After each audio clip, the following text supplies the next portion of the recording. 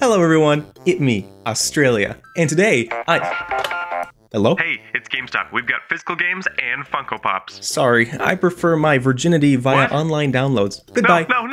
Alright, let's see what I can play. Digital games, one of humanity's best achievements since the invention of the telephone. Please buy a Funko Pop. When it comes to video games, I tend to shout to the world that I'm a true gamer with a physical game in my hands. And today I'm going to be talking about digital games. So how do we get here? Well, it all starts in the 80s, baby. The Atari 2600, never mind, is probably the first example of a video game console that really took off. So instead of having to go to the arcade, now I can have a watered down yet still semi-enjoyable experience in my own home. Yeah! And with this came cartridges, a method of storing games on a physical drive that when plugged into the console, load up the exact game you want. This was used throughout the entirety of the 80s, coincidentally right when the video game crash happened. It's pretty neat technology. I mean, I even have my divorce papers in this cartridge. You know, I never really understood how cartridges worked. Like, how does this thing tell me that it's Super Mario Brothers? It's just a piece of plastic. But after a couple years of using cartridges on literally everything, somebody new came to town. Video games could now be stored on discs.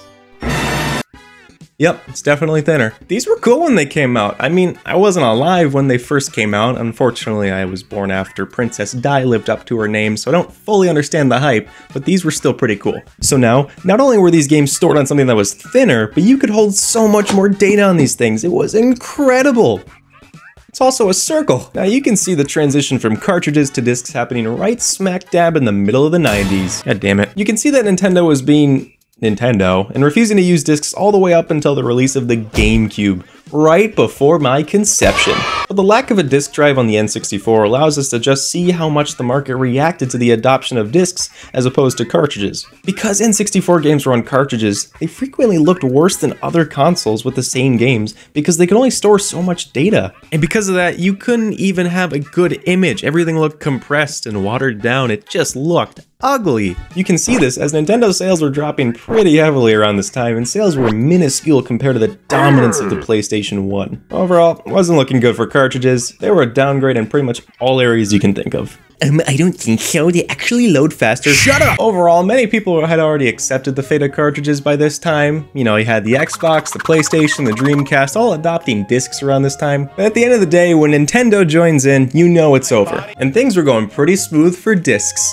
Until something happened. The internet was just starting to take off in the late 90s and early 2000s. I'm not talking about the actual birth of the internet, but the time when it became more of a normal thing to say you had the internet, you know, and you wouldn't get beaten up anymore for saying the word email. It was starting to trickle into video games. Slowly, but surely. The Xbox featured an Ethernet port and the ability to connect to Xbox Live, one of the first major forays into online gaming. This subsequently led to the ability to break into what the console can do, apart from just be the thing you put the games in. Now it's the mid-2000s, and the Xbox 360, the PS3, and the Wii are about to come out. What do they have? God, this is the worst restaurant menu. Yes, that's right, they finally added a big menu that wasn't just a goddamn calendar. And with this came a store. This was the beginning of the end. Video games were starting to all get the ability to play online multiplayer with your friends.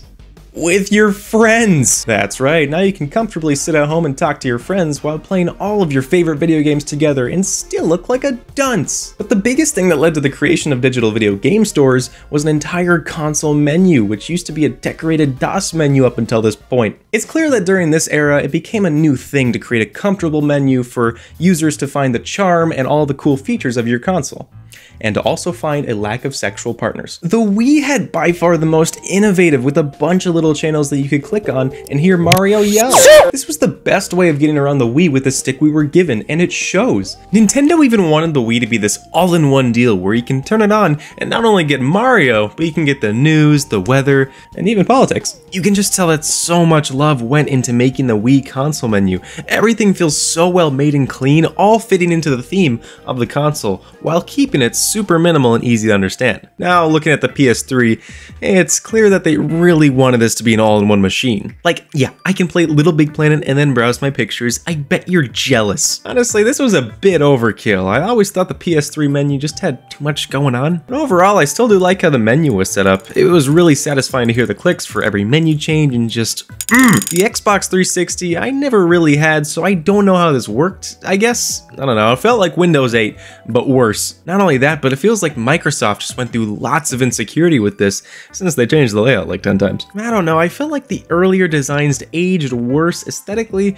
but generally they looked more functional, which is pretty much what you want for ease of use and keeping people happy. But then, it happened. Digital game installs were finally becoming a thing, and now all these console makers were creating their own stores for you to shop in instead of having to go to the local Target and display your virginity. No freaking way, gamers. I can play Mario again? This is the beginning of the online download era. We had at least 4 gigabytes, and that was enough. The Wii definitely took advantage of the downloadable game idea by offering a massive library of classic video games to download while also allowing for Wii games to be downloaded. It was a huge step and preserved many of the classics on an easy, versatile format. Like, yeah, I know holding the Wii controller on its side is the greatest sin you can commit, but at least it worked for these old school NES games. Not only did these take up so little space on the system, but it's a way for you to keep playing the classic games you love without booting up your grandpa's antique. The Wii did this perfectly and allowed you to really see everything you could get in one convenient, simple place. Not only that, but it helped push indie games a massive amount. Now, there were a few shovelware games. A few. But generally, the Wii did the best. I mean, it had everything. Big games, small games, it had it all. Now, what about the Xbox 360? I have no experience with this one. Yeah, sorry, you're just gonna take my word for it as a grain of salt. I never got to use this console, and if I did, it was at a friend's house and I just never went to the store. But I don't know, I just remember the Xbox being a little too pro-indie and just letting anyone produce a game for the platform, which is fine. I mean, do whatever you want, but man, this just looks so unappealing. Couple that with the fact that it was also just a movie and TV show store, and this just looks weird. This kind of translates into the modern era of the Xbox, but we'll touch on that later. Now here we go, the PS3, the slowest store on the market. But generally from what I remember, this was an awesome store. Just moving around it all, you could see all the big games, smaller games, unique games, and the complete lack of backwards compatibility. It's had a similar issue with the Xbox 360, showing many more movies and TV shows that honestly just made it feel more like a computer than anything else. Overall, this was a good start into the era of downloading games.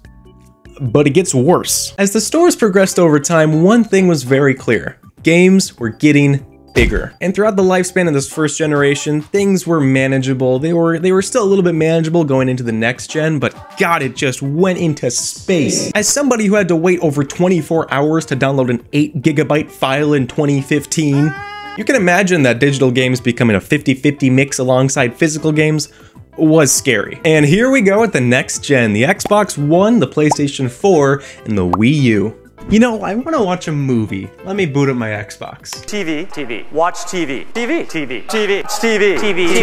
remote. Yeah, some companies took it a little too far. But first, let's start with the Wii U, because this felt really cool. I like how Nintendo not only continued with Virtual Console and made it feel like a portal to touch on older games, but it felt much more like fleshed out than what Nintendo wanted to do with the Wii Shop. Because let's just be honest, the theme for the Wii, it was white. But this felt fun. Browsing through the store, I felt like I was a kid again, and I just want to find a new Mario to play. That being said, this did run on a graveyard, but hey, they put the effort in, and it looks fun. Now, how about the PS4? Well, I do think this has a solid layout, shows you all the games you needed to get, all the games you should consider, and the games you should not. Not only that, but the PS4 supported themes on the main menu, and this became a huge thing on the store where you could just buy themes. I severely missed this, and I really wish they would bring it back for the PS5, but nope. Hope you like the visual representation of Ed Sheeran's music. Generally though, the PS4 store was mostly unchanged from the PS3. Except for the number. And now we can touch on the Xbox One. Yeah, when this was announced, everyone was just like, huh?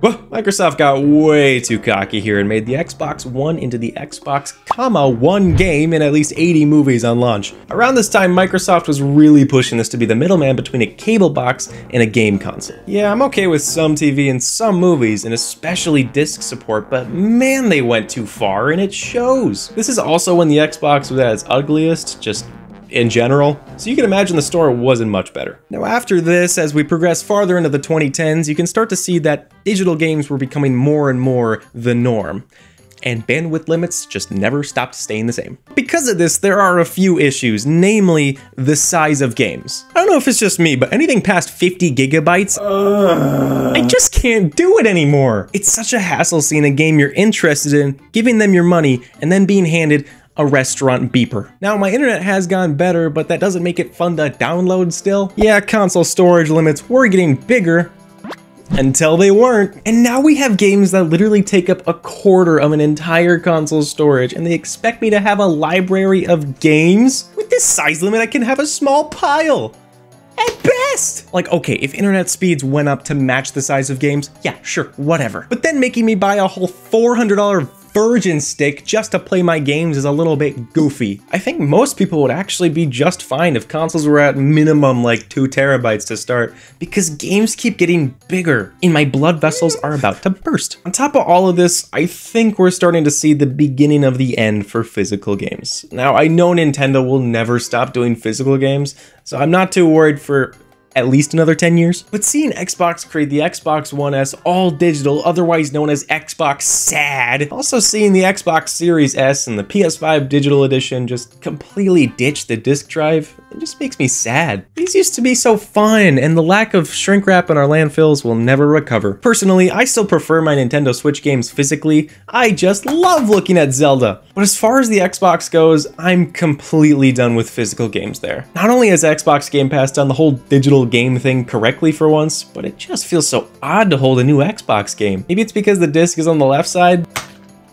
Alright, let's add that to my list of federal crimes. In the PS5, I have a couple physical games, but I couldn't be bothered to play these. Overall, it feels like physical games not only lost their charm, but their status within the gaming industry. It feels like buying a physical copy is some sort of special occasion now, or just a means of preserving the game for long-term use if you're a nerd like me. All of this to say, what's the future like? Part of me thinks that physical games are always going to be a thing, but they're going to be kept out of necessity and just put like the DVD section at Target.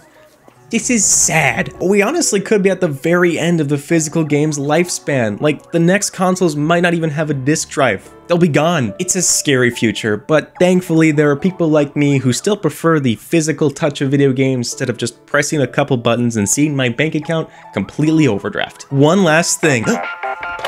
Hello? Hey, are Funko Pops? They're digital. So are you gonna buy it? No.